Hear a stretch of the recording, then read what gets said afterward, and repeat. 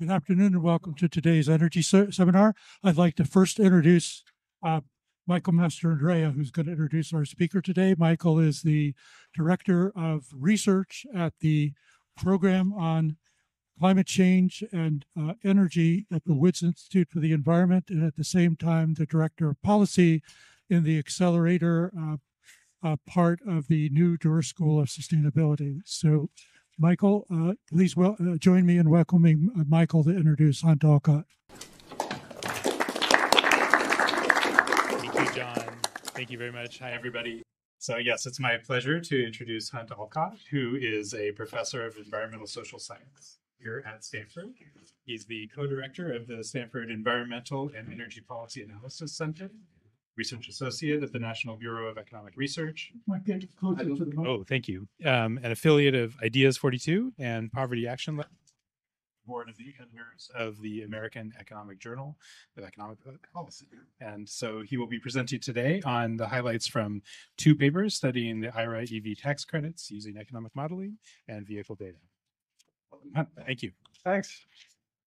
Well, it's great fun to be here. I'm going to talk about, as was just said, a couple of papers which are joined with some great co-authors. Rainer Kane from Chicago, Hyuk-Soo Kwon, who's a professor at Chicago, Max, who's a PhD student in Chicago, Joe is a professor at Berkeley, Tess, who's a PhD student here at Stanford, and Felix, who's now at Duke, actually. So let me give you a high level of the kind of work that our group does. I run something called the Stanford Environmental and Energy Policy Analysis Center. And our goal is to do research to improve the efficiency and equity of environmental policy, mostly in the US. Our outputs are research papers and also dissemination through policy briefings and media outlets, things like that. So in the paper I'll start with today was in the New York Times was covered in the New York Times a couple weeks ago and is under submission to one of these journals. So the kinds of questions we're interested in include things like how can electricity markets be redesigned to accommodate renewables and batteries? How can electric utilities make demand more flexible? And how well is the Inflation Reduction Act working? And with that, let me dive into the first part of the IRA that is most natural to study, which is electric vehicles.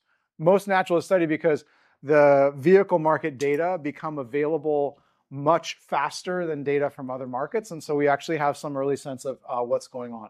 So what's the big picture of what's going on?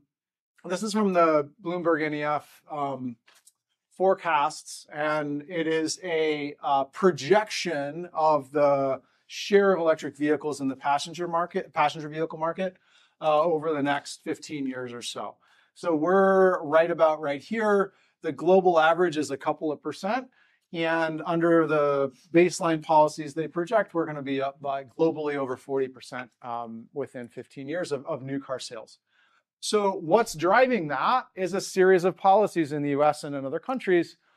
And the goal here of these papers is to evaluate the efficiency and equity of these policies. So the EV tax credits in the Inflation Reduction Act are projected by one recent paper to result in $390 billion of spending over 10 years. There are different ratings of different provisions of the IRA that are most under political risk. The EV tax credits in the ratings that I've seen rate highly for political risk. And so this is, one reason why evaluation is useful is that we can sort of speak to the benefits and costs of provisions that then policymakers, folks in Congress are thinking about modifying. So there are two novel features. We've had tax credits for clean vehicles for a long time. There are two novel features to what the policy designed through the IRA that some of you may know, but I just want to highlight them. The first, of course, is industrial policy through the trade restrictions in the new EV tax credits. And the second is that we now have tax credits for purchasing used electric vehicles, which were intended to benefit used vehicle buyers who are on average lower income than the new vehicle buyers. And so today, what I want to talk through with whatever time we have and have lots of discussion with you there are going to be two papers that we're working on in these spaces. One is on the new vehicle credits, and the second is on the used vehicle tax credits. So with that big picture overview, let me dive into our work on the new electric vehicle tax credits. What I'm going to do, so what this paper does is we present some descriptive facts on basically market trends, and in particular, the difference in externalities across different vehicles. And when we did this calculation, parts of this I knew and parts of this I didn't know. And so I think some of this is going to be especially interesting for folks in this room. So we'll start with descriptive facts on externalities generated by different vehicles. Then we'll show you some event study analyses, basically what happened to vehicle markets after the IRA was passed. And third, we'll present what economists call structural models, basically a discrete choice model that allows us to simulate what the market would look like with or without the IRA and with different modifications to the IRA tax credits.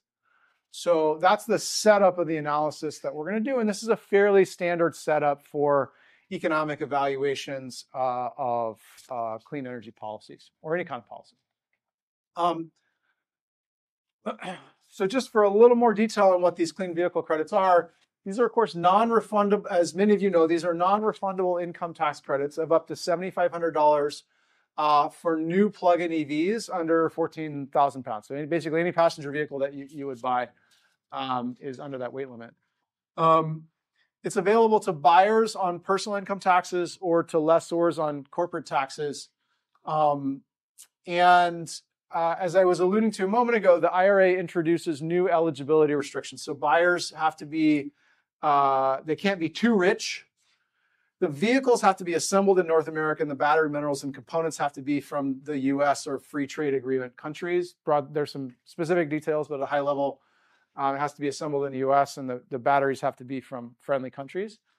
And as of January 2023, there are leasing credits. So in addition to the what are called the Section 30D credits that you could get for buying or leasing cars that satisfy these restrictions, the IRA also introduced a loophole, which is basically that any automaker could lease vehicles regardless of where they were from or the buyer income, and the lessor could claim tax credits for that leasing. And so we're going to come back to this in a little bit, but this is what people often call the leasing loophole, because the lessor could claim tax credits even for vehicles that were not assembled in North America, and even for selling vehicles to rich folks. So a key part of the work that we do is getting oftentimes data that are crucial to the question, but were hard to get. And part of what I'm going to show you today is indeed data that we developed through a research partnership with a company called Cox, C-O-X, that runs the computer systems for dealerships. So like when you go buy a car, the salesperson at the dealership sits down and puts in the price that you paid and like the lease terms if you're leasing the car. And there's a company that makes that computer system. And it turns out that they take all the data and they have a consulting business that they run on top of that that's like market intelligence. And so we have a partnership with them, and they've actually given us the transaction level data from all the dealerships they work with, which is, I think, a little bit short of half of the new vehicle transactions in the country and many of the used vehicle dealership transactions as well. So this is going to be a great source of data because the vehicle registration data, like the quantities registered, are very commonly available, but the prices paid, especially for leases, are hard to come by, and that's an important part of the story as to what's been happening with the Inflation Reduction Act. So on top of that price data, we also have registration microdata from the two big states, and then nationwide vehicle registration counts, which we bought from a standard source. We also have second choice, what economists call second choice data, which is super useful for the discrete choice modeling that we'll talk about in a little bit. A second choice survey is basically, they send, it's a great company. So they send questionnaires to people after they buy new cars. Many of you may have received such a questionnaire after you bought a car recently. You got a 5 or 10% response rate. And one of the questions they asked was, imagine that car you bought weren't available. What would you have bought instead? So, some people say, I bought a Tesla. If that car was not available, I would have bought a Rivian. Or maybe they say, if that car wasn't available, I would have bought a Honda Accord. That second choice data, it turns out, is very useful in calibrating the substitution patterns, because we're going to want to know, like, if the IRA hadn't subsidized electric vehicles, what would people have bought instead of buying the newly subsidized electric vehicles? And if a lot of people say, I bought a Tesla and I would have bought a Rivian instead, that says that there's a lot of concentration and preferences for electric vehicles. If people say, I bought a Tesla and I would have bought a gas-powered Honda Accord instead, that says that people are much more willing to substitute between EVs and gas cars. And so this second choice data is actually crucial for having a realistic picture of what the market would look like under different policies. So this is also data that is not publicly available that we have through a partnership between our group and the company that collects it. Okay, so let me start to tell you the part of this that I think part of it was not surprising, but part of it was quite interesting and surprising to me. So I'm going to talk about calculating the lifetime externalities from different vehicles. So what we want to do is, as we shift people from buying gas cars to buying electric cars, we want to know how much that's going to improve the environment, how much, in a broader sense, how much that's going to reduce the externalities that we impose when we drive cars.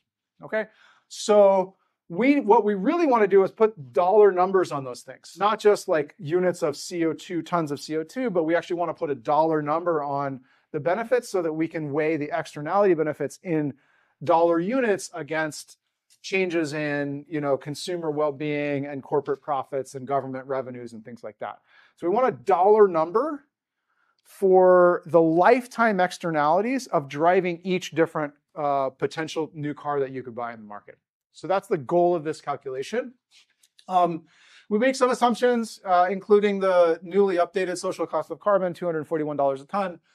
And we're going to compute 4 different externalities for each vehicle over its lifetime. The first is the CO2 from manufacturing the vehicle, which is, we're taking that number just straight out of the EPA. An EPA calculation, which is Kelly et al. Some of you may do these calculations more than I do, so you may recognize this paper. Then we'll do our own calculations following some others on the next 3. The first is driving CO2 and local air pollution. So of course, when I drive a gas car, pollutants come out the tailpipe. When I drive an electric car, I need to charge it. Pollutants come out of power plants to do that charging. So we want the emissions rates for driving a vehicle over its lifetime, and then we'll monetize that using social cost of carbon, social cost of PSUM, et cetera. The third externality is excess weight. So if I drive a heavier car and I get in an accident, I have a higher chance of killing somebody. And that is a really unfortunate consequence of us driving cars in general. And again, the heavier my car is, the more likely I'm gonna kill somebody if we get in an accident. And then the final thing we're gonna calculate is what I'm loosely calling fiscal externalities. But when I buy gas for my gas car, I'm paying a gas tax, and that's actually a benefit to the government budget. Similarly, when I charge my electric car with electricity, there's a huge markup in California and smaller markups in many other states on the electricity we buy.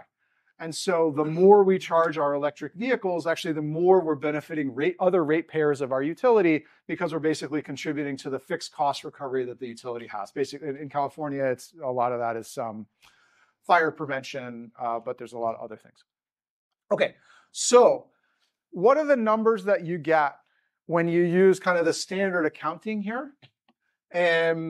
First, for the average electric vehicle and the average gas vehicle. The y-axis here is averaging across all models of cars, weighting by the market share. So there's basically the average car that's sold. EVs on the left, gasoline vehicles on the right. The lifetime externality imposed. This, the electric vehicle one sums to, I think it's $16,000 if I'm remembering correctly. $15,000 to $16,000, where that black diamond is. That's the sum of these 4 different components we discussed. So that means when you buy an electric vehicle by these standard calculations, you're imposing $15,000 of harms on other people. For gas vehicles, that number's higher, and that's why we want to move people from gas to electric. For gas vehicles, that number I do remember is $19,200 by the standard calculations. And so just to review the components, green is driving CO2.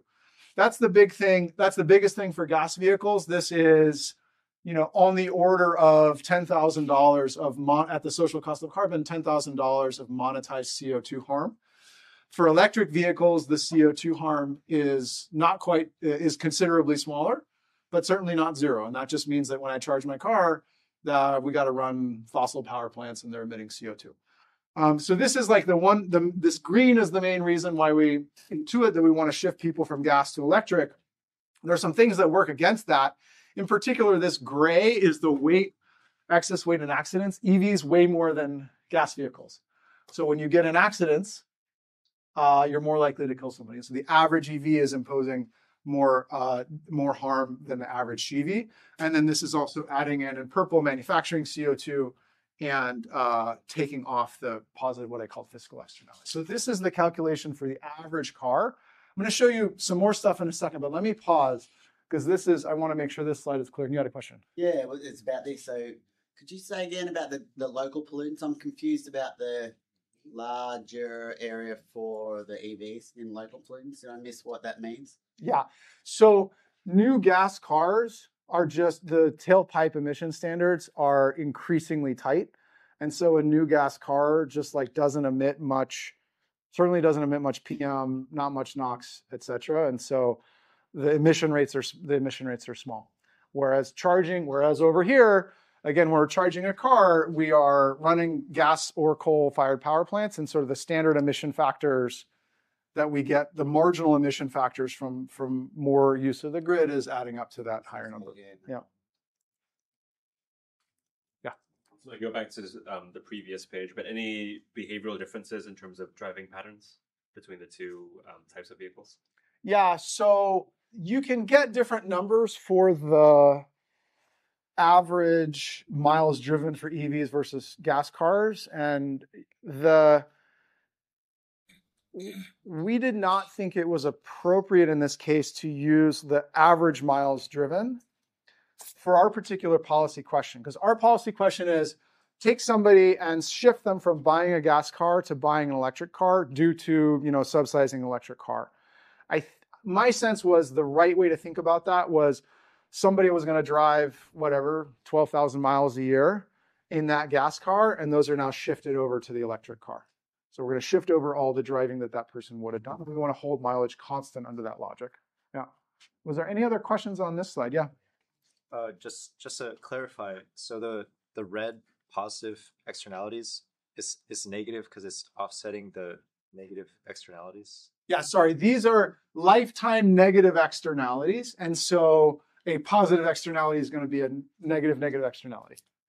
Thanks for clarifying that. Yeah. Yeah. These are all national aggregates in terms of emissions factors for electricity, for instance, and where you're not looking at where EVs are being actually bought, like statewide, for instance, and charged versus where electricity has different emissions factors, right? We are weighting by where the average electric vehicle currently is. So just as an example, and it matters a lot. Well, it matters a lot for various of these. So California has a relatively clean grid, and its marginal emission rate is relatively low, and also really high electricity markups for residential electricity. And we are weighting towards those numbers because we are saying that of the marginal vehicles that are sold under a policy, we're going to assume that those are also going to California in proportion to where they currently are. Yeah, that's our assumption there. Yeah. Cool. Yeah. So manufacturing CO2, how you count the car manufactured outside the United States? I'm going to defer you to Kelly et al. On that, but I'm pretty sure that this is global emissions from the manufacturer, like the full supply chain, regardless of where it is. Sorry that I don't remember that from this paper. Yeah. There's one other subtlety which nobody has asked, and it's not at all a subtlety. which is, are we using the long run or short run marginal emission rates from the electric power grid? It is clear that we want the marginal emission rate in the sense of, as opposed to the current grid average emission rate. Like, it doesn't matter what the average kilowatt hour results in right now. What conceptually the question we're asking is, as we subsidize EVs and put 1,000 more EVs on the road or 10,000 more EVs on the road, that is going to cause an increase in emissions over their lifetimes. So it's marginal in that sense, but what you really want is over the lifetimes of the vehicles that are induced to be purchased, what are the incremental emissions that are caused over that 10 or 15 or even 20-year period? The decision we made for at least this version of the paper is that we are using short-run marginal emission rates. So these are calculated in a paper by Holland et al., where basically the idea is as demand increases in certain regions, how much do emissions increase? So like demand increases, the total electricity production in an ISO has to increase, and that's going to result in more emissions. So that's what I mean by short-run marginal emission rates calculated by an econometric estimate. Turns out that short-run and marginal emission rates have not changed over the last decade. So even as the grid has become cleaner on average, the marginal plant is still a gas plant. Like if we have to charge more, it's typically if we have to use more electricity, it's typically a gas plant that's turning on. Another way that we could have done this instead of looking at observed data and econometric estimates is to have some sort of capacity expansion model that says that is basically an optimization model of, well, if we introduce more EVs on the grid, what would optimally be placed to generate that additional power? The benefit of that is that's conceptually right in the sense of being a long run emission rate, but is much less tied to data. And you might worry that what the sort of modeled marginal source of electricity is not actually what we'll see over the next 10 years, could be because of differences in policies under different administrations or difficulties in building more renewables relative to what the capacity expansion model would say, et cetera. And so this is an important choice that we made here that impacts some of these numbers. Okay, so with that, let me tell you the part of this part didn't surprise me. Let me tell you the part that I thought was more substantively interesting. So now, instead of just showing you the average for EVs and GVs, let me show you the distribution across the different models. I've got Honda Accords and Rivians and the Hummer and all these different cars. Let me show you the distribution of these externalities across the different models. This is a histogram. So we got share on the y-axis. Now the total negative externality is on the x-axis. So vehicles over here are really dirty, basically heavy vehicles that kill a lot of people in accidents and also are gas guzzlers or electricity guzzlers. That's over here. The small, clean vehicles are over there. Red is electric, gray is gasoline. So I'm superimposing two histograms. What do you see here? Well, again, the average is electric EVs are more clean than the gas vehicles. So the averages are what I showed you on the previous page. There's a huge amount of dispersion and a huge amount of overlap. And let me just give you one concrete example of how this plays out. So on the left, this is the Prius gas car. Its negative externality is about $9,800. On the right, this is the Rivian R1S. Its negative externality is almost 3 times bigger. So there's a gas car way over here, the Prius, and there's a Rivian way over here, that's 3 times worse. Which one are we subsidizing under the IRA? We're subsidizing the one that is much dirtier. So that is something that I think is it's kind of an obvious insight, of course, ex post, but this is one of the sort of generic policy design issues with homogeneous subsidies. We're subsidizing all of these EVs in red by $7,500, despite the fact that some of these EVs are really good for the world, and some of these EVs are really bad for the world relative to gas cars. Meanwhile, the Prius down here, we're not helping them at all. So this is one of the limitations of just sort of, in a blunt way, saying we're just going to subsidize EVs as opposed to differentiating between the different harmfulness of the cars. Okay, great. So let me show you a little bit of information, a little bit of stuff about how the market has changed in response to the IRA. And I'll show you some modeling, and then we'll conclude. So I told you we have this great data from Cox Automotive, the company that does the computer systems at the dealerships. So let me show you what's happening to the prices of leased vehicles. And again, there's two things. So let me just remind you of the setup.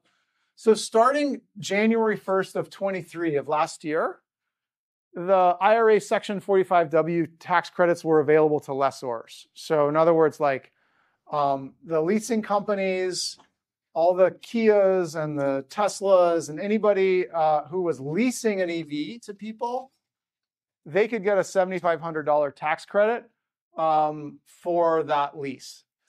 The key question is, what's happening to the prices that they're charging under those leases? Because one option is, you know, Tesla gets the $7,500 tax credit and they keep prices the same, and so they just pocket the money.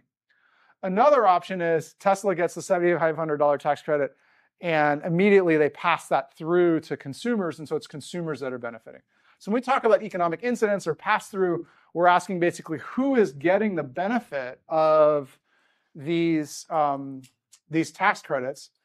The so-called statutory incidence of them is on the firms. In other words, the firm is the one that's collecting the money from the IRS, the leasing company. But the real question is how much of that is like resulting in actual benefits to consumers. That's what we want to ask here. The only way we can do this is with the Cox data, because that's the only data set that actually has the details of the lease terms to actually look at. So what I'm going to do is, for every model, I'm going to construct a variable called the relative lease price, which is just the, it's basically the total lease payments plus the residual for leasing the car. So like if you paid $1,000 a month for, sorry, if you paid $500 a month for 36 months, that's $18,000. That's your lease payment over the term of the lease. Then there's a residual, like what the resale price of the car is worth after that, and we'd add that on top. And that lease payments plus residual is basically comparable to the purchase price of a vehicle that you might sell to somebody else.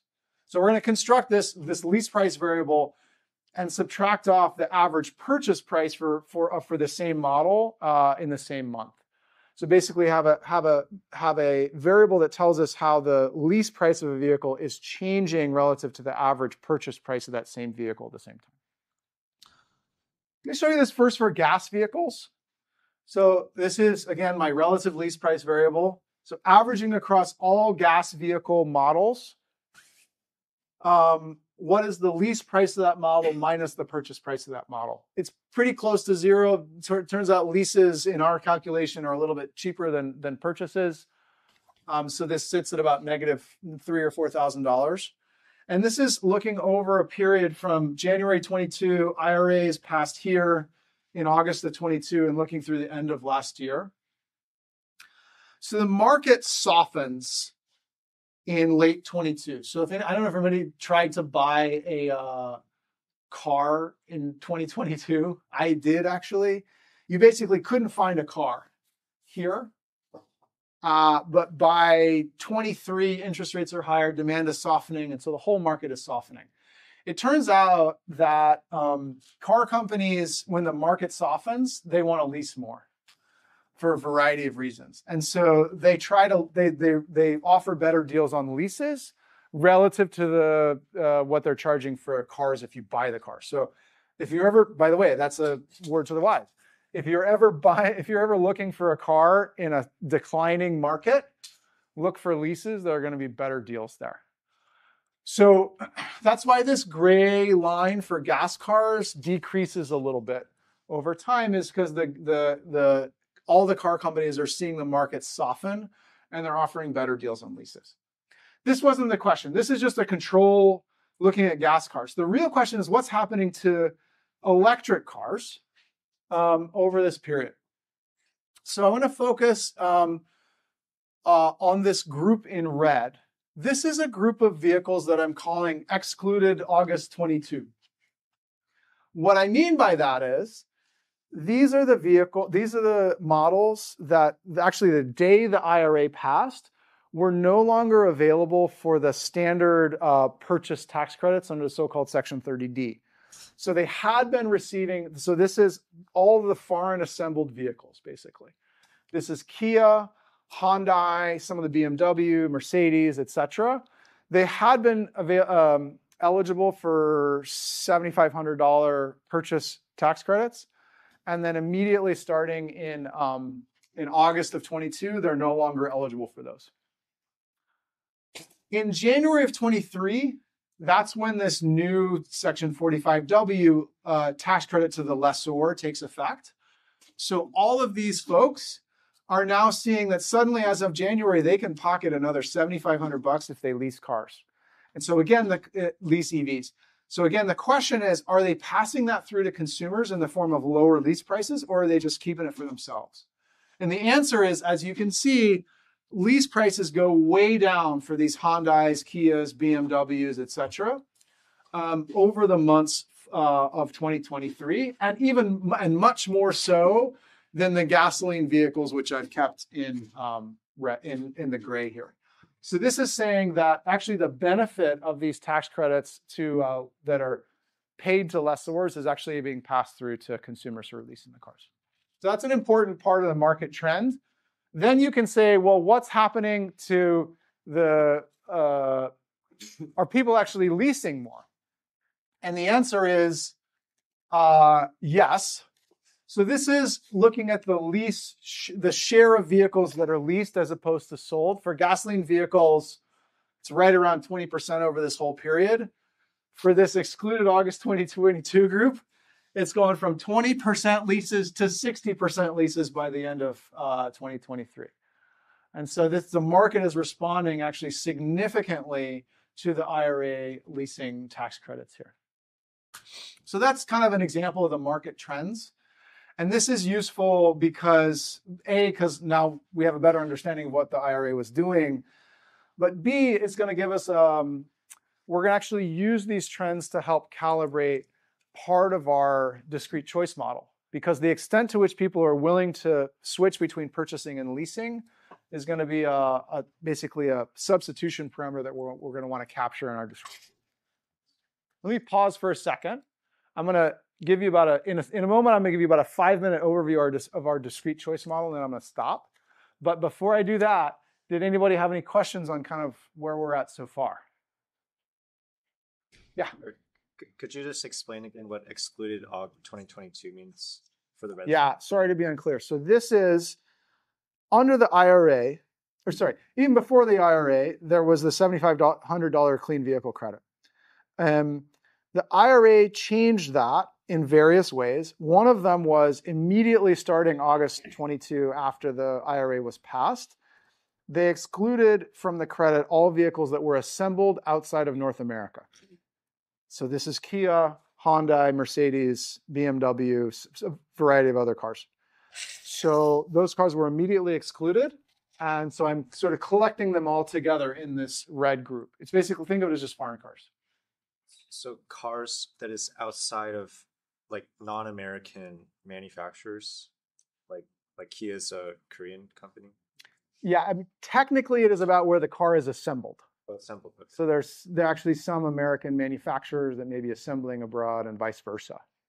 Yeah. Any other questions about this? Yeah, in the back. Why did you pull out Tesla and GM?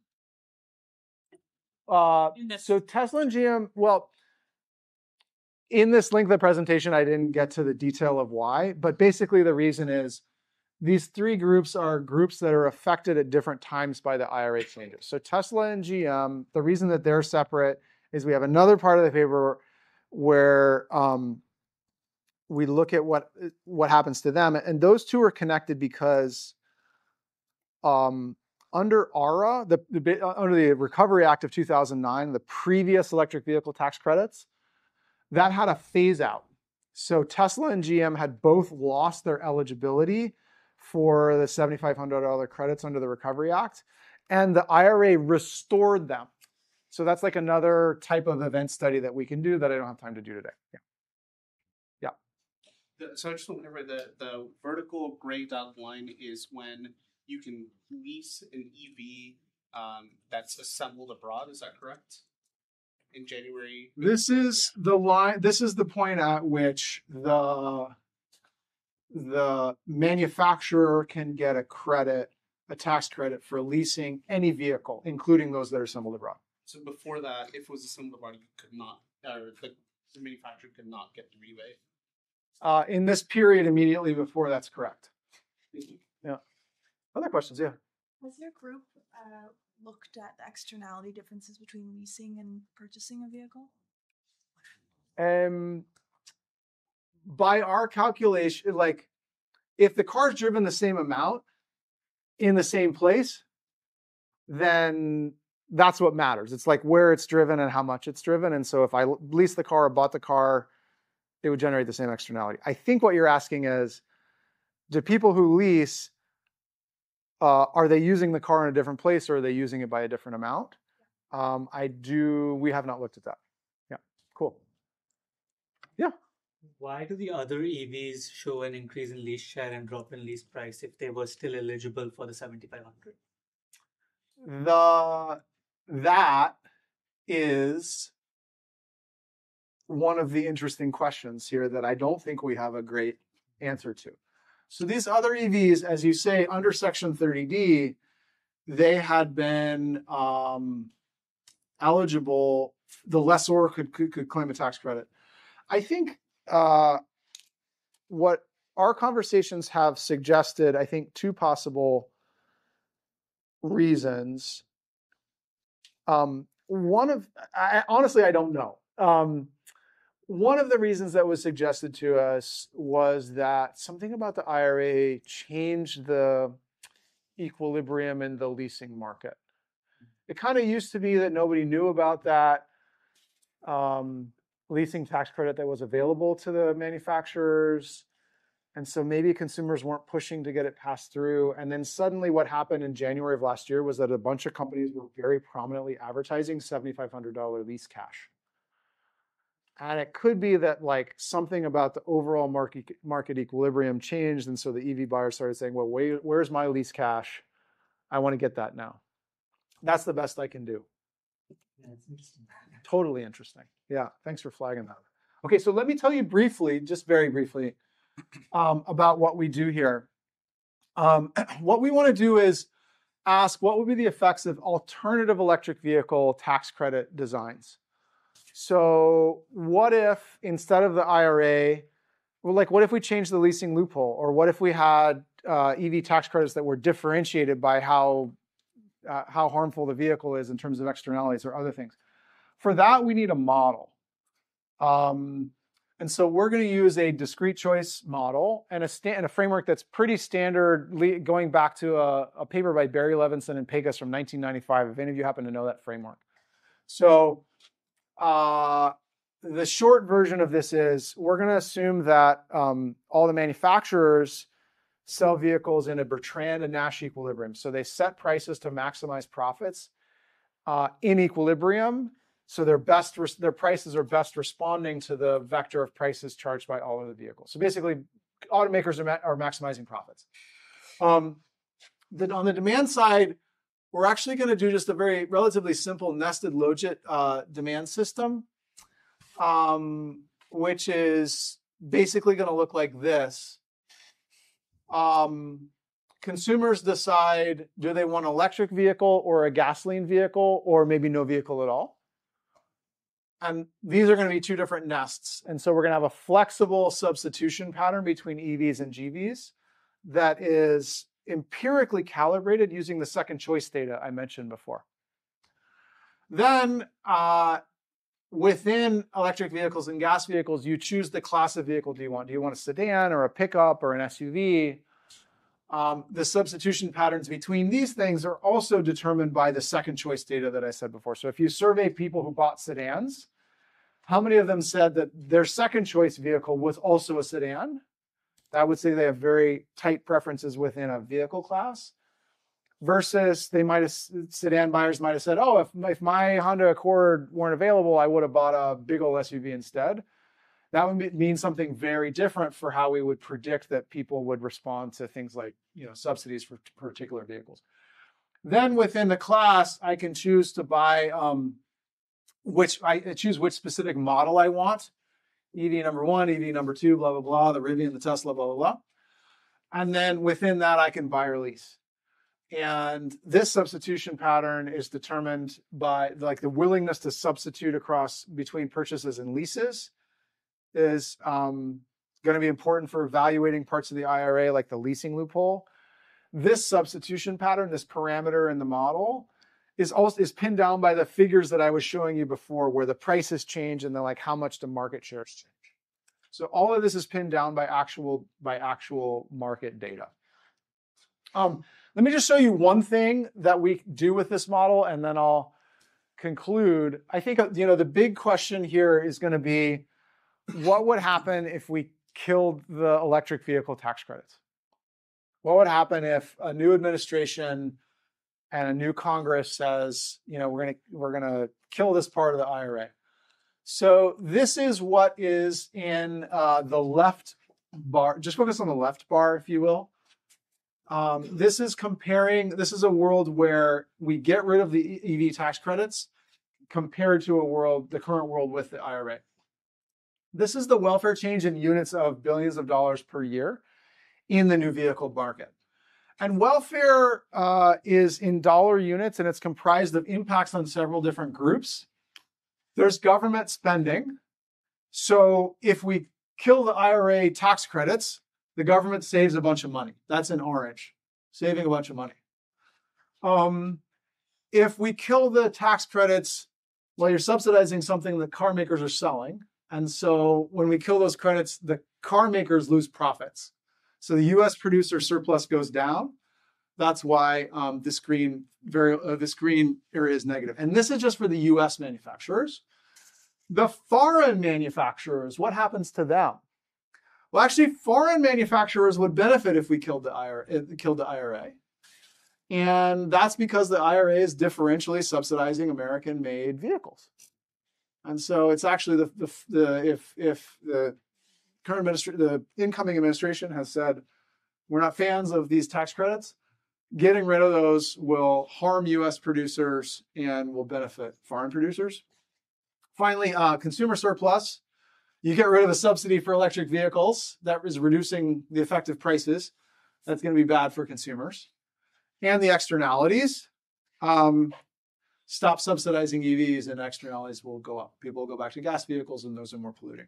So overall, the net impact of killing the IRA EV subsidies would be a reduction in total global well-being of about $1 billion per year. That's the sort of thing we can do with this analysis. So with that, I will stop and we can open up for questions, or there's more that we can talk about with the used electric vehicle tax credits. But at a high level, what I love about this kind of work is that we're getting new data. We're getting a sense of how markets are changing using, well, I just showed you some figures, and then that goes into some regression analyses, and there's more complex stuff we can do. But then we have this model and say, we can use this to simulate different policies, different alternatives that policymakers have, and use that to inform a policy discussion. So I'm excited to be doing this work with these great co-authors, and I'm excited for your questions.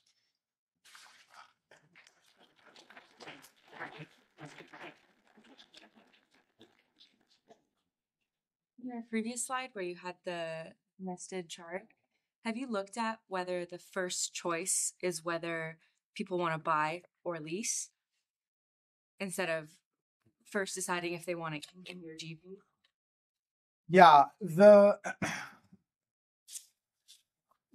ordering of this is consequential, but in maybe a different way than people might intuit. It's not the ordering of what's up top versus lower down is not intended to correspond to the order in which you make decisions.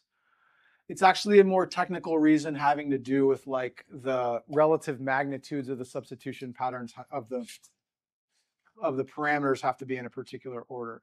So it could be that you come in and you actually, as you say, decide first, oh, I'd like to lease or buy, and that's the first decision you make.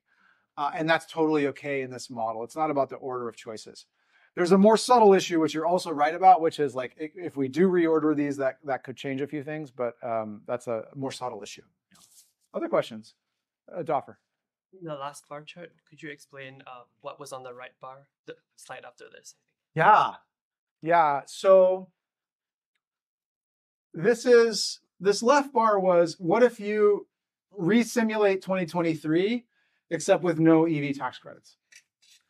The right bar is a little different. It is, what if you re-simulate 2023 as it would have been had the IRA not passed in the first place? That's a different question. This is a little more relevant to like what's going to happen going forward as long as we don't have too many new cars models introduced. Re-simulate 2023 with no tax credits. The pre-IRA status quo was different from no tax credits. That was, as we actually were talking about before, under the Recovery Act, there was that phase out after a given OEM, after a given automaker had sold 200,000 electric vehicles, they were no longer eligible to receive tax credits. So it turned out that by 2023, the OEMs that had lost eligibility were Tesla and GM, as we talked about, but then there were a couple of others that were about to get there. And they were the additional big three. It was Stellantis, Ford, and then I think Toyota was about to get there as well. And so, but setting aside the exact company names, what is clear is that it was the American automakers that had hit their 200,000 vehicle cap.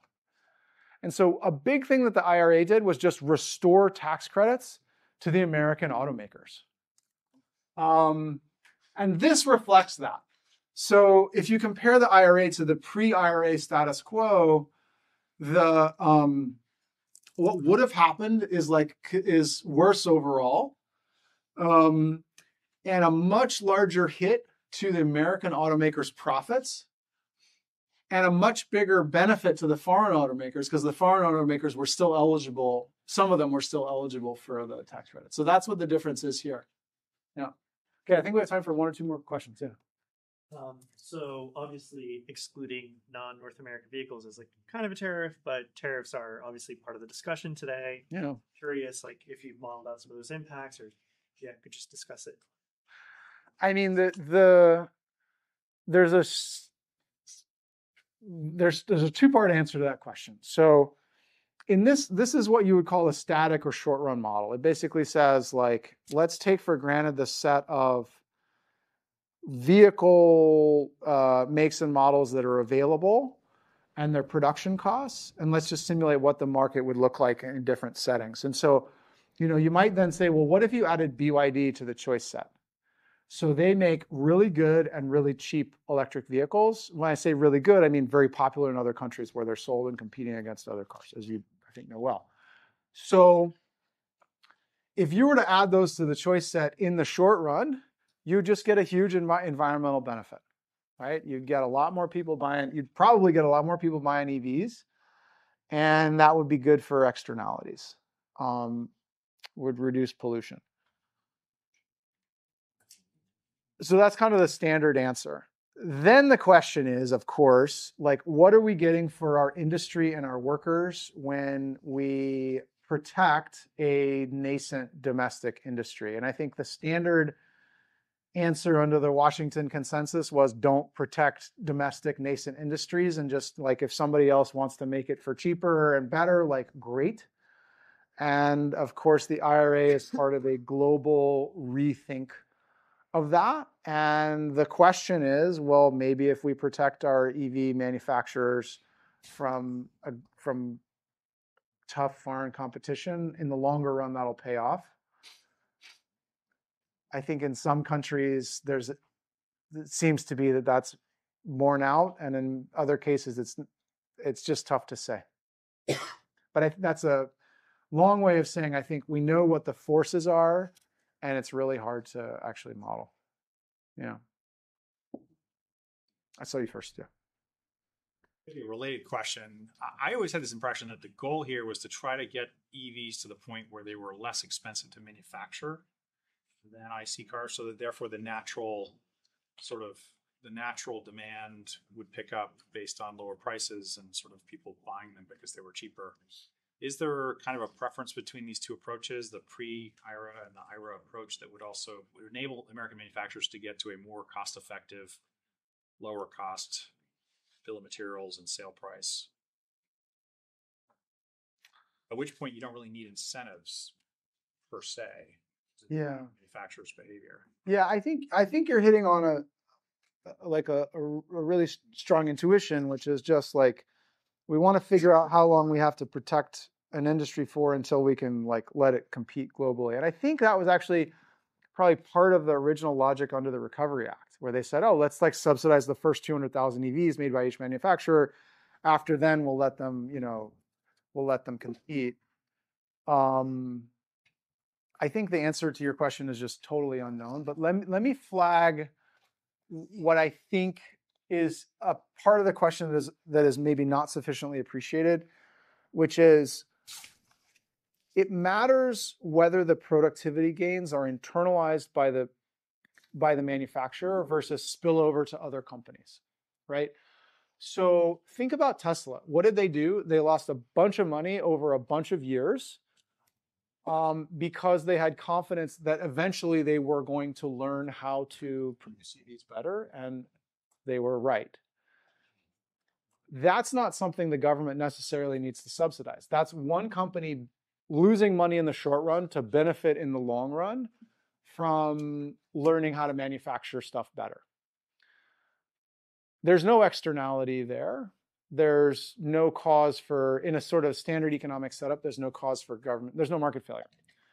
Where there is a market failure is when Tesla learns how to do stuff and then other companies realize, oh, maybe I can do this too. And then all the Tesla execs quit and go to Redwood Materials or go to like whatever. And all the work that that company did then benefits the rest of the industry in a way that doesn't benefit the investors of Tesla. So I think the real question that is totally open for research and very hard is not like what is the learning curve within a company, but what is the spillover, what are the gains from innovation that do not accrue to the innovator but accrue to other companies. That is central to like this discussion and basically all of the industrial policy discussions that we're having today, and I don't think we know the answer. Thank you very much. Let's thank Hunt.